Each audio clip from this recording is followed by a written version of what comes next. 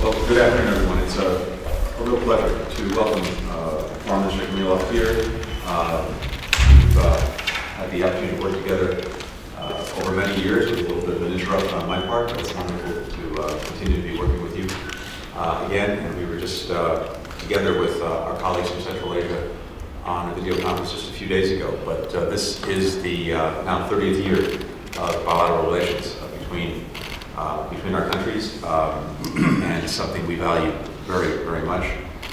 We appreciate the strategic partnership in Uzbekistan and the United States, the work that's being done through that.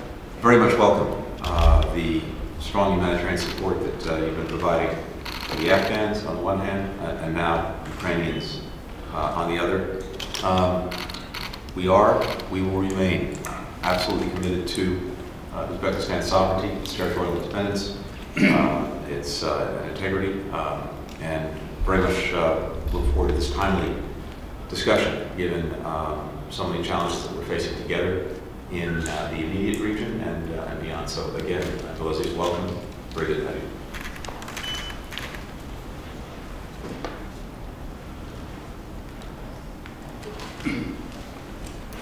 Dear Secretary Blinken, first of all, thank you very much for inviting the delegation of Uzbekistan and receiving in spite of your so busy schedule.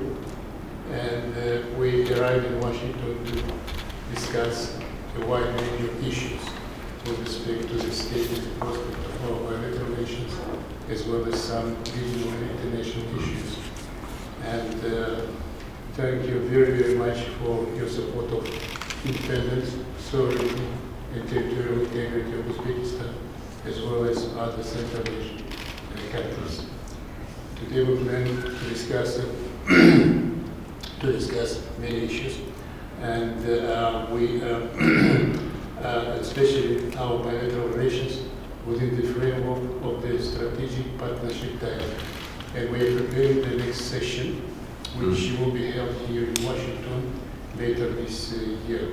And during the negotiation, our delegation plans to pay special attention to the further expansion of trade and investment, as well as cultural and humanitarian ties.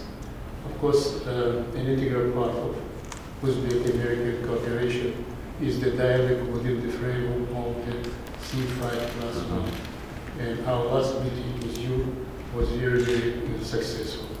We're also planning to exchange views on regional security issues, in particular the situation in Afghanistan, as well as discuss the measures that should be taken to prevent, first of all, the humanitarian crisis in the country. And also have some ideas we want to share with you, my colleagues, first of all, Senator Safayev, and my colleagues from the Ministry of Foreign Affairs. Once again, thank you very much for inviting us. Thank you.